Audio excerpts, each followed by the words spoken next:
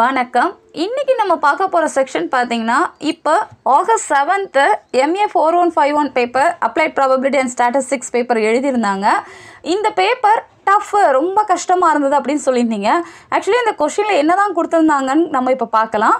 இதுக்கேற்றபடி நீங்கள் எல்லாருமே எக்ஸாமில் பாஸ் ஆகிட்டிங்கன்னா சந்தோஷம். ஒருவேளை நெக்ஸ்ட் எக்ஸாம் ப்ரிப்பேர் பண்ணிங்கன்னா இந்த கொஷின் பேப்பரில் என்ன கொடுத்துருக்காங்க நம்ம எப்படி பார்க்கணுங்கிறத தெரிஞ்சுக்கிறதுக்காக தான் இன்றைக்கி இந்த வீடியோ போடுறோம். ஸோ ஃபஸ்ட்டு பார்த்தீங்கன்னா இந்த பேப்பரில் 2 மார்க் கொஷின்ஸ் எல்லாமே ரொம்ப கஷ்டமாக இருந்ததுன்னு நிறைய பேர் கமெண்ட் அண்ட் மெயில் கொடுத்துருந்தீங்க. அப்படி ஒன்றும் கஷ்டமாக இல்லை. இந்த 2 mark questions and part A part B ப்ராப்ளத்துக்கான answers எல்லாமே இன்னும் 2 or 3 டேஸில் போஸ்ட் பண்ணுற மாதிரி இருக்கும். இப்போ 2 மார்க் கொஷின் பார்த்தீங்கன்னா first problem find inner product of 2 vectors u and v கொடுத்துருக்காங்க. இதில் இன்னர் ப்ராடக்ட் ஆஃப் 2 வெக்டார்ஸ் தான் நமக்கு இதோட மல்டிப்ளிகேஷனோட சம் வேல்யூ நமக்கு தெரியும், நமக்கு ஸ்டேட்மெண்ட்டாக தெரியும். பட் ப்ராப்ளமாக இங்கே கொடுத்துருக்காங்க. இந்த மாதிரி கொஷினில் ஈஸியாக முடிஞ்சிருக்கும். The purpose of pseudo inverse in linear algebra. So linear அல்ஜிப்ராவில் pseudo inverse ப்ராப்ளம்னா என்னங்கிறதுக்கு டீட்டெயிலாக எழுதியிருந்தால் கூட இந்த செகண்ட் கொஷின் முடிஞ்சிருக்கும். தேர்ட் ப்ராப்ளம் நம்ம ஆல்ரெடி பார்த்துருந்தோம். What are the axioms of probability. So இந்த இது பார்த்திங்கன்னா யூனிட் 2ல் கிளாஸ் 1 கிளாஸ் 2 நம்ம வீடியோ போஸ்ட் பண்ணியிருந்தோம். அதில் ஆக்சியம் ஆஃப் ப்ராபபிலிட்டிங்கிறது உங்களுக்கு 2 மார்க்கில் கேட்பாங்க, இல்லை 8 மார்க்கில் சப்டிவிஷனாக கூட இந்த கேட்டகரி கேட்பாங்க நம்ம போஸ்ட் பண்ணியிருந்தோம். ஸோ ஆக்சியம் 1 ஆக்சியம் 2 ஆக்சியம் 3னா என்னங்கிறது. ஸோ உங்களுக்கு தியரியாக கேட்டிருக்காங்க. அப்படி கேட்டிருந்தால் அந்த கண்டிஷன்ஸ் மட்டும் எழுதிருக்கலாம். ப்ராபபிலிட்டி கண்டிஷன் 0 to 1ல் இருக்கும், இது நெகட்டிவில் எக்ஸிஸ்ட் ஆகாது, அண்ட் இதை நம்ம ஃபேக்டர்ஸாக மாற்ற முடியுமா இல்லையா அப்படிங்கிறது தான் இந்த கண்டிஷன்ஸு, அதை எழுதியிருக்கலாம். ஃபோர்த்து ப்ராப்ளம் செகண்ட் யூனிட்டில் எல்லா பார்ட்டுக்குமே எல்லா டிஸ்ட்ரிபியூஷனுக்குமே மீன் வேரியன்ஸ் எம்ஜிஎஃப் பார்த்துக்கோங்க. உங்களுக்கு 2 மார்க்கில் கேட்பாங்க. அப்படி இல்லைன்னா 8 மார்க்காக ஒரு கேட்டகரி மட்டும் டு ஃபைன் மீன் வேல்யூ இல்லை டு ஃபைன் எம்ஜிஎஃப் அப்படி ஏதாவது கேட்பாங்க, நம்ம பார்த்துருந்தோம். இப்போ உங்களுக்கு 2 mark கொஷனில் give the mean variance and moment generating function of Poisson distribution அவ்வளோதான் கேட்டிருக்காங்க. ப்ராப்ளம் கூட கேட்கல. மீன் வேல்யூ வேரியன்ஸு பாய்சான் டிஸ்ட்ரிபியூஷனில் நமக்கு மீன் and variance both are all சேம்னு நமக்கு தெரியும். எம்ஜிஎஃப் எப்படி பார்க்குறதுன்னு தெரியும். ஸோ அதை மட்டும் நீங்கள் கோட் பண்ணியிருந்தால் இந்த கொஷின் மார்க்ஸ் ஸ்கோர் பண்ணியிருக்கலாம். ஃபிஃப்த் ப்ராப்ளம் பாருங்கள். For the joint probability density function f of x, y equal to 4xy/81 கொடுத்துருக்காங்க. Limits R 0 to 3. எக்ஸோட லிமிட்டு 0 to 3, ஒய்யோட லிமிட்டு 0 to 3. ஆனால் கொஷனில் கேட்டிருக்கிறது what is probability of x less than 0, y less than 4. So less than 4க்கு கீழே நமக்கு என்னென்ன வேல்யூவில் exist ஆகுன்னு கேட்டிருக்காங்க. இந்த ப்ராப்ளத்துக்கான ஆன்சர் போஸ்ட் பண்ணுறோம். பட் இதுவும் ஈஸி தான். எக்ஸ் அண்ட் ஒய்யோட லிமிட் கொடுத்துருக்காங்க. இந்த லிமிட்டில் நமக்கு கேட்டிருக்காங்க. உங்களுக்கு டபுள் இன்டெக்ரல் ஒர்க் அவுட் பண்ண தெரியும். ஸோ ஃபங்க்ஷன் அண்ட் டபுள் இன்டெக்ரலில் இந்த லிமிட்டில் நீங்கள் ஒர்க் அவுட் பண்ணியிருந்தாலே ஈஸியாக ஆன்சர் கிடச்சிருக்கும். அடுத்தது ரிப்பீட்டட் 2 மார்க் கொஷின். இது யூனிட் 2ல் 2 மார்க் கொஷின்லேயே நம்ம போஸ்ட் பண்ணியிருக்கோம். Suppose if X and Y R independent continuous random வேரியபிளாக இருந்ததுன்னா தென் covariance of x, y equal to 0.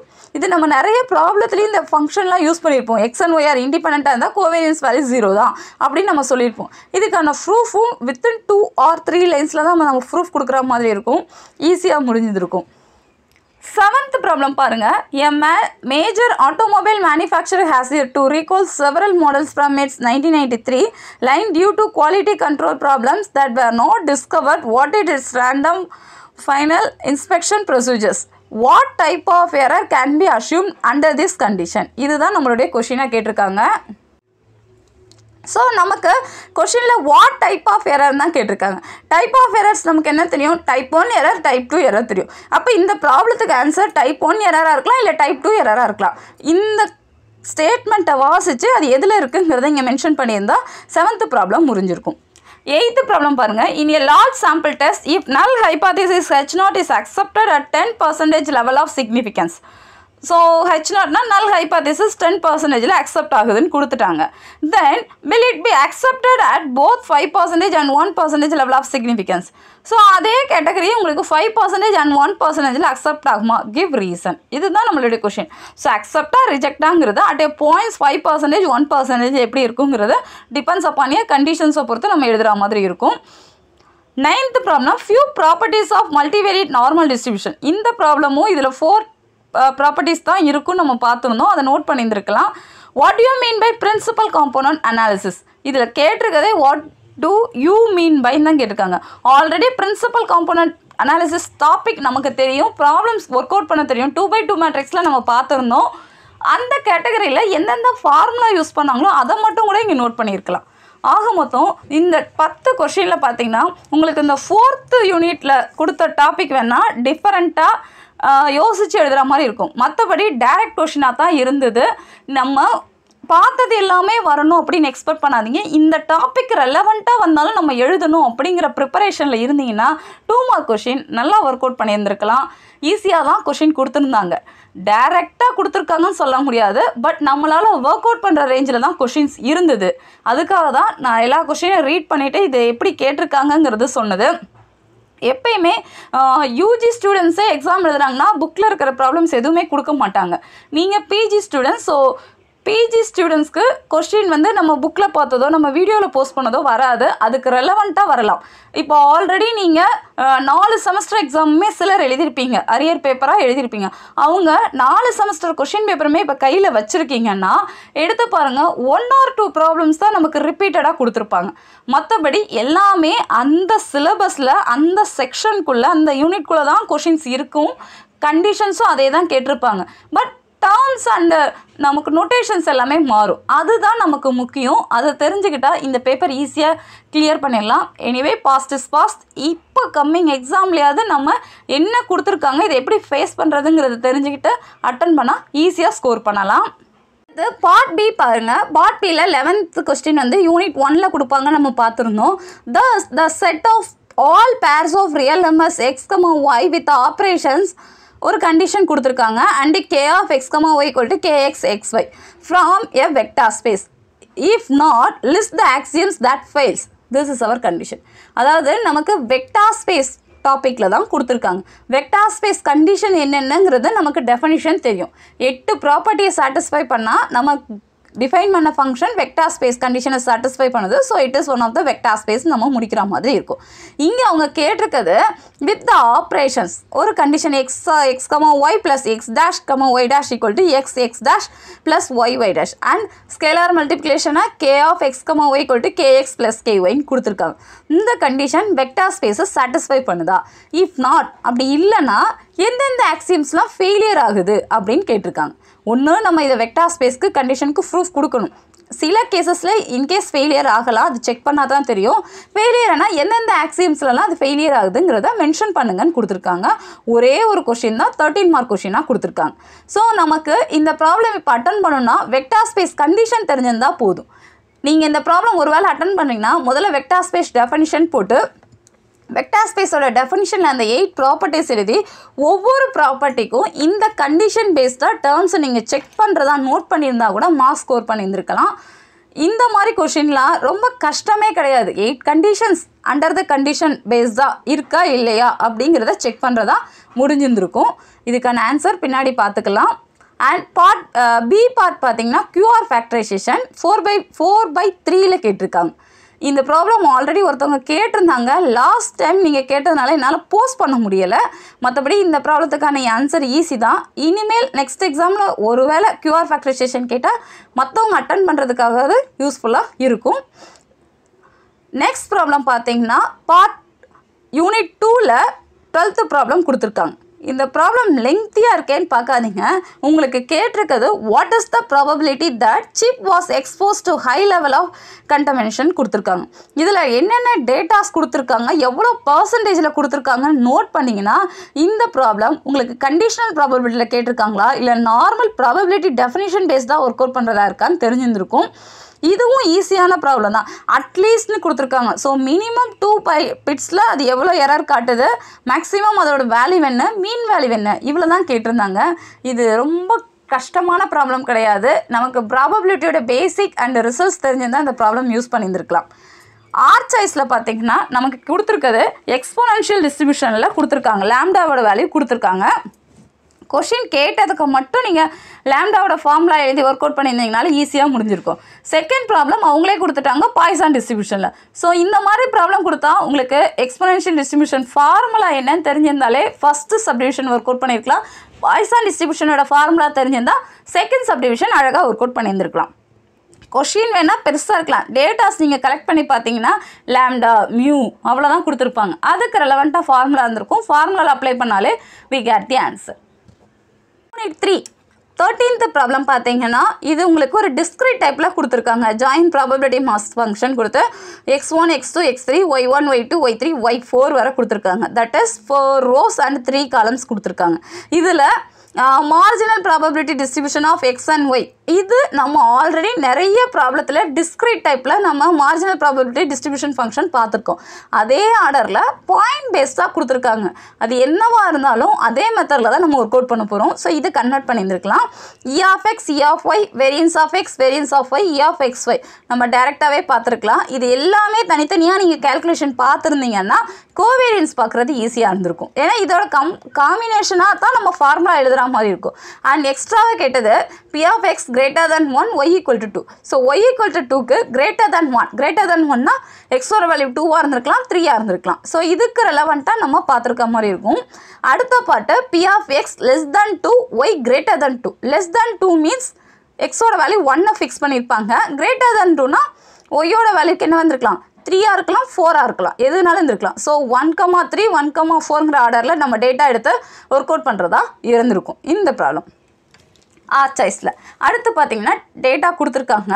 இதில் estimate the best fit linear regression model. So linear regression பேஸ்டாக நம்ம 1 or 2 problems தான் பார்த்துருந்தோம். டேபிள் கொடுத்துருந்தாங்கன்னா ரெக்ரெஷன் ஈக்குவேஷன் எப்படி பார்க்குறதுன்னு தெரிஞ்சிருந்துருக்கலாம்.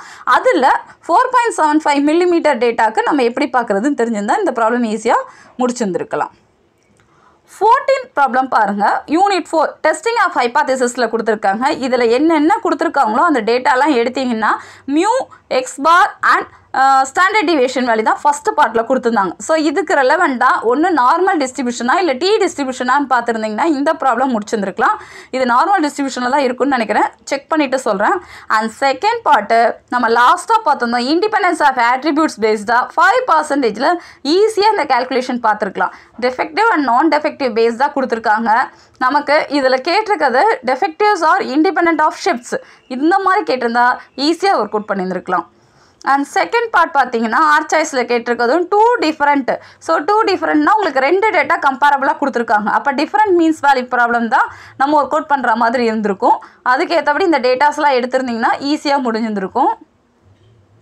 அடுத்து சப்டிவிஷனில் கொடுத்துருக்கிறது பார்த்தீங்கன்னா பாய்சான் டிஸ்ட்ரிபியூஷன் ப்ராப்ளம் கொடுத்துருக்காங்க. நம்ம லெங்க்த்தியாக ஒரு ப்ராப்ளம் பார்த்துருந்தோம். டேரெக்டாக 13 மார்க்கில் கேட்பாங்கன்னு பார்த்துருந்தோம். இங்கே நமக்கு 4 டேட்டாஸ் தான் கொடுத்துருக்காங்க. இந்த 4 டேட்டா ரெலவெண்ட்டாக நம்ம பாய்சான் டிஸ்ட்ரிபியூஷன் ஒர்க் அவுட் பண்ணியிருந்தா இங்கே 7 marks score பண்ணியிருந்துருக்கலாம். So testing of hypothesis unit 4ஓட ப்ராப்ளமும் நம்ம யோசிச்சா எழுதுகிற அளவுக்கு தான் இருந்தது. ரொம்ப டஃப்பாக கிடையாது. 15th ப்ராப்ளம் பாருங்கள். Compute covariance matrix of multiple data set கொடுத்துருக்காங்க. கோவேரியன்ஸ் மேட்ரிக்ஸில் நம்ம ஆல்ரெடி ஒரு ப்ராப்ளம் ஒர்க் அவுட் பண்ணியிருந்தோம். அந்த ப்ராப்ளம் நிறைய பேர் பார்த்துருந்தீங்க. அதில் நிறைய டவுட் கேட்டிருந்தீங்க. அதே பேட்டர்னில் நீங்கள் இந்த கிவன் மேட்ரிக்ஸ் எடுத்து ஒர்க் அவுட் பண்ணியிருந்தீங்கன்னா ஆன்சர் வரலனாலும் அந்த ஸ்டெப்ஸ் கரெக்டாக நீங்கள் மூவ் பண்ணியிருந்துருக்கலாம். அண்ட் பி பார்ட்டு நிறைய பேர் கொஷின் கேட்டிருந்தீங்க 3/3ல் principal components problem work out பண்ணுங்கன்ட்டு. அதுவும் அதே மாதிரி தான் லாஸ்ட் 2 டேஸில் போஸ்ட் பண்ண முடியலை. ஸோ இன்னும் கம்மி எக்ஸாமுக்குள்ளே நான் பார்த்துடலாம். இதுவும் உங்களுக்கு ஒரே ஒரு கொஷின் தான் 13 மார்க் கொஷின் கொடுத்துருக்காங்க. இதில் eigen values and eigen vectors நம்ம பார்த்துருக்கணும். ஆல்ரெடி நம்ம 2/2க்கு நம்ம 1 4 400 ஏதோ ஒரு ப்ராப்ளம் பார்த்துருந்தோம். ஸோ அதே மாடலில் நீங்கள் ஐகன் வேல்யூஸ் ஐகன் வெக்டார்ஸ் பார்த்துருந்தீங்கன்னா ஈஸியாக ஸ்கோர் பண்ணியிருந்துருக்கலாம். பார்ட் பி இவ்வளோ தான் இருக்குது. ஸோ பார்ட் பியில் நீங்கள் இந்த 15th டாபிக் வேணால் 3/3ல் இருக்க ரொம்ப டஃப்பாக இருந்திருக்கலாம், காம்ப்ளிகேட்டடாக இருந்திருக்குன்னு யோசிச்சிருக்கலாமே தவிர 14th ப்ராப்ளம் ஈஸியாக தான் இருந்தது. அண்ட் 13th ப்ராப்ளமும் நீங்கள் டிஸ்க்ரீட் டைப் இருக்கிற ப்ராப்ளம் சூஸ் பண்ணியிருந்துருக்கலாம். கொஞ்சம் ஓரளவு அட்டன் பண்ணியிருந்துருக்கலாம். பார்ட் சி பார்க்கலாம். ஸோ பார்ட் சியில் பார்த்தீங்கன்னா ஃபஸ்ட்டு கொஸ்டின்னு கார்லேஷன் கோஎஃபிஷியன்ட் கேட்டிருக்காங்க. கார்லேஷன் கோஎஃபிஷியன்ட்லேயே நமக்கு டேட்டாஸ் வேணால் கொஞ்சம் காம்ப்ளிகேட்டடாக கொடுத்த மாதிரி கொடுத்துருக்காங்க. Stress level is 61%. So 61%ல் estimate பண்ண சொல்லியிருக்காங்க. யூஸிங் ஃபிட்டட் ஈக்குவேஷன் பேஸ்டாக 61%க்கு என்ன value, what is the estimate of sigma square இந்த வேல்யூவை நம்ம தனியாக பார்த்துருந்துருக்கணும். ஸோ கார்லேஷன் கோஎஃபிஷியன்ட் பேஸ்டாக கேட்டால் உங்களுக்கு தெரிஞ்ச ஃபார்முலாவில் நீங்கள் அப்ளை பண்ணியிருந்துருக்கலாம், ஈஸியாக முடிஞ்சிருக்கும். இது 3rd யூனிட் கொஸ்டின். ஆர் சாய்ஸில் கேட்ட கொஸ்டின் பாருங்கள். 2nd யூனிட்டில் கேட்டிருக்காங்க. The line width of semiconductor manufacturing is assumed to be normally distributed with a mean of 0.5 micrometer and standard deviation 0.05 micrometer. Question கேட்டிருக்கிறது இந்த greater than less than இருந்தால் எப்படி, in between the interval இருந்தால் என்ன, smaller இருந்தால் என்ன, வித்தோட level இந்த பர்சன்டேஜில் இருந்தால் எப்படின்னு கேட்டிருக்காங்க. இவ்வளோ தான் கொஷினில் கேட்டிருக்காங்க. இந்த மாதிரி கொஷின் கேட்டாங்கன்னா முதல்ல ஸ்டேட்மெண்ட் ரெலவெண்ட்டாக நம்ம என்ன ஃபார்முலா எழுதணும், இதே மாதிரி ஆல்ரெடி வேறு ப்ராப்ளம் ஒர்க் அவுட் பண்ணியிருக்கோமா நீங்கள் யோசிச்சிருந்தீங்கன்னா இந்த ப்ராப்ளம் ஈஸியாக அட்டன் பண்ணியிருந்துருக்கலாம். ஸோ பார்ட்ஸையும் நம்மளால் எழுத முடிகிற ரேஞ்சுக்கு தான் இருந்தது. இவ்வளோ தான் இந்த 2023 நீங்கள் அட்டன் பண்ண arts செமஸ்டரோட exam question paper pattern இவ்வளோ தான் கொடுத்துருக்காங்க. கண்டிப்பாக இதை நல்லா அட்டன் பண்ணியிருந்தீங்கன்னா பாஸ் ஆகிடலாம். ஏன்னா கிரேஸ் மார்க்ஸ்லாம் அலாட் பண்ணுவாங்கன்னு நினைக்கிறேன். ஸோ அப்படி அலாட் பண்ணாங்கன்னா பாஸ் ஆகலாம். ஒருவேளை எனக்கு ரொம்ப டஃப்பு, நான் ரொம்ப கஷ்டப்பட்டேன் எக்ஸாம் ஹாலில் அப்படின்னு நினைக்கிறவங்க ஒரே ஒரு சின்ன வேலை செய்யுங்க. இங்கே பார்த்து படித்தவங்க, இந்த சேனல் மூலமாக படித்தவங்க எல்லாருமே பாஸ் ஆனால் தான் எங்களுக்கு சந்தோஷம். ஸோ அதனால் ஒவ்வொரு ப்ராப்ளமாக லாஸ்ட் மினிட்டில் ப்ரிப்பேர் பண்ணதுனால தான் இந்த ட்ராபேக் வந்தது. நீங்கள் மாதத்துக்கு monthly once R twice time மட்டும் நீங்கள் ஒவ்வொரு டாப்பிக்கை ரிவைஸ் பண்ணுங்கள். அதுக்கான வீடியோஸ்லாம் நாங்கள் போஸ்ட் பண்ணுறோம். செக்ஷன் வைஸ் பாருங்கள். அப்படின்னா தான் இந்த ப்ராப்ளம் கொடுத்தாலும் எந்த ப்ராப்ளம் கொடுத்தாலும் நம்மளால் ஒர்க் அவுட் பண்ண முடியும்னு உங்களுக்கு ஒரு கான்ஃபிடென்ட் வரும். அதுக்காக ஒரு ஐடியா பண்ணியிருக்கோம். யூனிட் வைஸ் அசஸ்மெண்ட் மாதிரி கொஷின்ஸ் கொடுக்கலாம். அப்புறம் கொஷின்ஸ்க்கான ஆன்சர்ஸை தனியாக போஸ்ட் பண்ணலாம். அதுக்குள்ளே நீங்கள் யோசித்து உங்களுக்கு கையில் இருக்கிற நோட்ஸ்க்கு ரெலவெண்ட்டாக நீங்கள் ப்ரிப்பேர்டாக இருந்தீங்கன்னா உங்களுக்கு ஈஸியாக இருக்கும் எக்ஸாம் ப்ரிப்பரேஷனுக்குன்னு நாங்கள் யோசிச்சிருக்கோம். ஸோ மந்த்லி 1 or 2 டைம்ஸ் உங்களுக்கு அசஸ்மெண்ட் கொஷின் போஸ்ட் பண்ணுவோம். நீங்கள் வித்தின் 3 வீக்ஸில் அதுக்கு ஆன்சர்ஸ் ஒர்க் அவுட் பண்ணி நீங்கள் கணிதப்பழைக்கு மெயில் அனுப்புங்க. நாங்கள் ஆன்சர்ஸும் அப்லோட் பண்ணுறோம். ஒரு 1 வீக் கழித்து அப்லோட் பண்ணுற மாதிரி இருக்கும். இதே மாதிரி ப்ரிப்பேர் பண்ணிங்கன்னா உங்களுக்கு ஒரு 3 யூனிட்ஸ் மட்டும், நான் சொல்கிறது ஆவரேஜாக நான் அட்டன் பண்ணியிருக்கேன் எக்ஸாம் அப்படிங்கிற பசங்களுக்கு மட்டும்தான், மற்றபடி யாருக்கும் கிடையாது. எல்லோரும் இதை பார்க்கணுமா ஃபாலோ பண்ணணுமாங்கிறது வேண்டாம். நீங்கள் ஆக்டிவாக இருந்தீங்கன்னா நீங்கள் உங்கள் வேலையை ஃபாலோ பண்ணிக்கோங்க. நான் கஷ்டப்படுறேன், இந்த பேப்பர் கிளியர் பண்ணால் எனக்கு டிகிரி முடிஞ்சிடும் அப்படிங்கிற கேட்டகரியில் இருக்கிறவங்களுக்கு மட்டும்தான் அசஸ்மெண்ட் எக்ஸாம் கண்டக்ட் பண்ணலான்னு பிளான் பண்ணியிருக்கோம். ஸோ அந்த அசஸ்மெண்ட் எக்ஸாம் பார்த்திங்கன்னா unit 1 2 times, unit 2, unit 3, unit 4 and unit 5 இந்த டாபிக்ஸ் எல்லாமே அசஸ்மெண்ட் டெஸ்ட்டாக கொஷின் பேங்காக செட் பண்ணி நாங்கள் போஸ்ட் பண்ணுவோம். நீங்கள் அதுக்கு ஆன்சர்ஸ் ஒர்க் அவுட் பண்ணி மெயில் அனுப்புங்க. ஆன்சர்ஸ் ஒர்க் அவுட் பண்ணணும்னு means first of all collect பண்ணுங்கள். கலெக்ட் பண்ணாலே உங்களுக்கு ஒரு ஐடியா கிடைக்கும். இந்த யூனிட்டில் இந்த டாப்பிக்கில் இப்போயே நீங்கள் நிறைய விஷயம் இந்த எக்ஸாமுக்கு ப்ரிப்பேர் பண்ணும்போதே தெரிஞ்சு வச்சுருந்துருப்பீங்க. இந்த பேட்டர்ன் வந்தால் இப்படிலாம் ஒர்க் அவுட் பண்ணணும்னா அதை கொஞ்சம் டெப்த்தாக பார்க்கணுங்கிறதுக்காக தான் இந்த ஐடியா. யூனிட் வைஸ் என்ன கான்செப்ட்னு தெரிஞ்சுக்கிட்டா இப்போ கொஷின் பேப்பர் கொடுத்ததில் நம்ம டஃப்னு சொல்கிற அளவுக்கு இல்லாமல் அட்டன் பண்ணுறதுக்கு நம்ம ப்ரிப்பேர்டாக இருக்கலாங்கிறதுக்காக தான் இந்த ஐடியா. ஸோ இது உங்களுக்கு யூஸ்ஃபுல்லாக இருக்கும்னு நினைக்கிறேன். உங்களுக்கு ஏதாவது கமெண்ட் தோணுச்சு, இல்லை இந்த மாதிரி நீங்கள் நடத்துங்க அப்படின்னு சொன்னாலும் கமெண்ட் பாக்ஸில் கமெண்ட் பண்ணுங்கள்.